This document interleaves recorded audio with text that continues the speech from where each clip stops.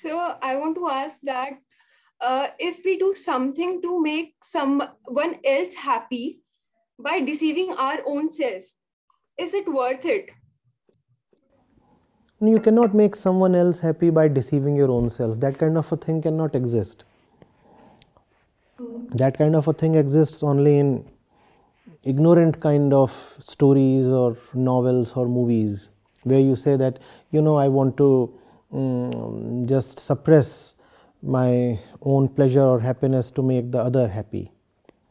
The characteristic of the real thing is that it is not exclusive in nature.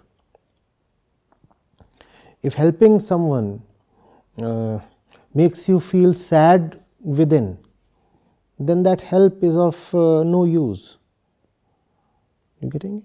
If the help is really authentic, you will find that it fills up your heart. It raises you from within. There is a certain joy, even if that involves losing time or making effort or losing money or compromising on something. All those things will be there, but still there would be an internal fulfillment. So both parties will gain. One party will gain as the receiver of the help, and the other party, the helping party, will gain through inner fulfillment.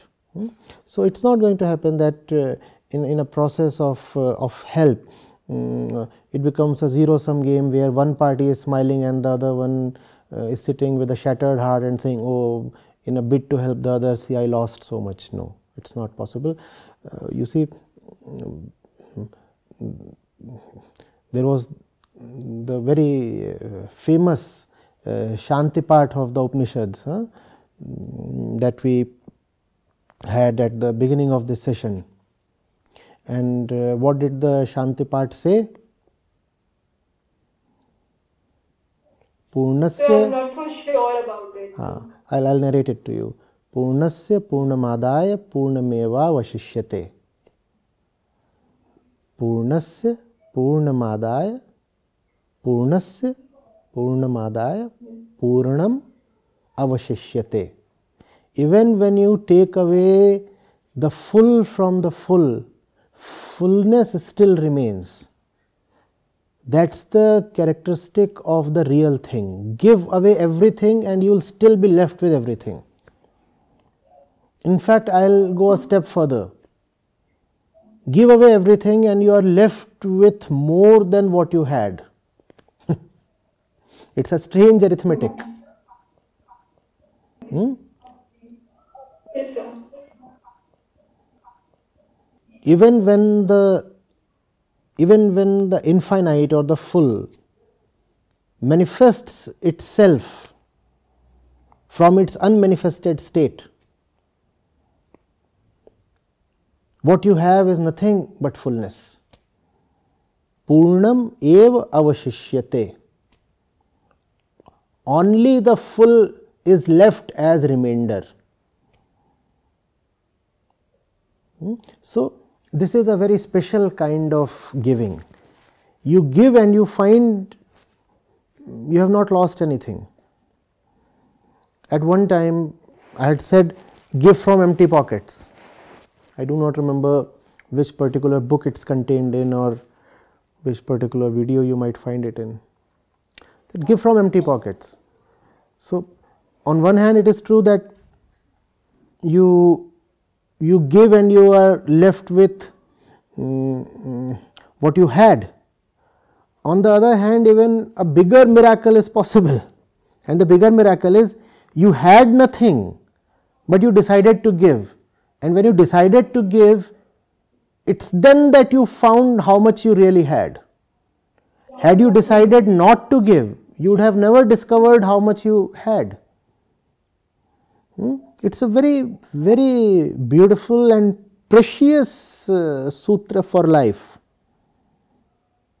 You will never discover how capable you are. You will never discover how rich you are and how powerful you are unless you devote yourself to something extremely important.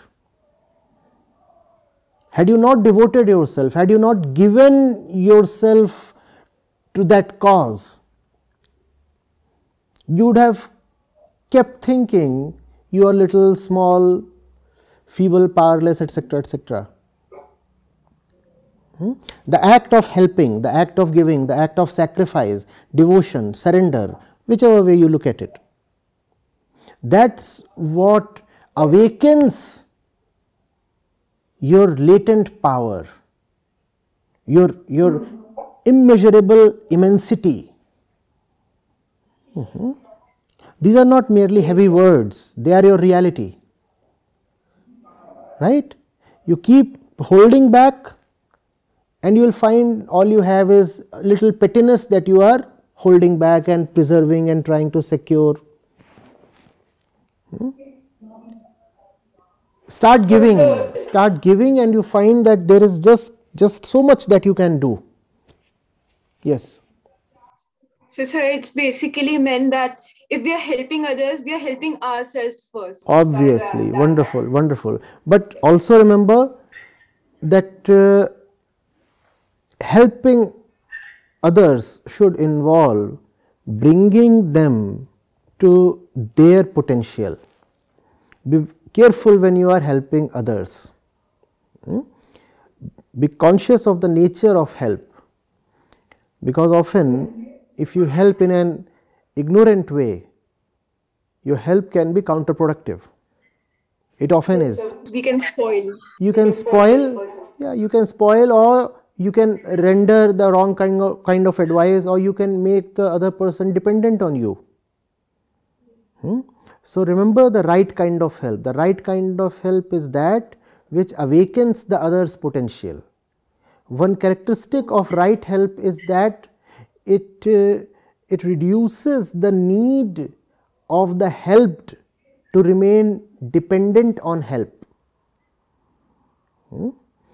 The one you are helping should very soon become free of the need to be helped.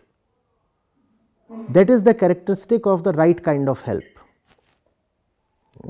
It works both ways. It will help that person or that cause, and it will help you, the helper. Yes, sir. Thank you so much, sir. It was so enlightening to know. Thank you so much.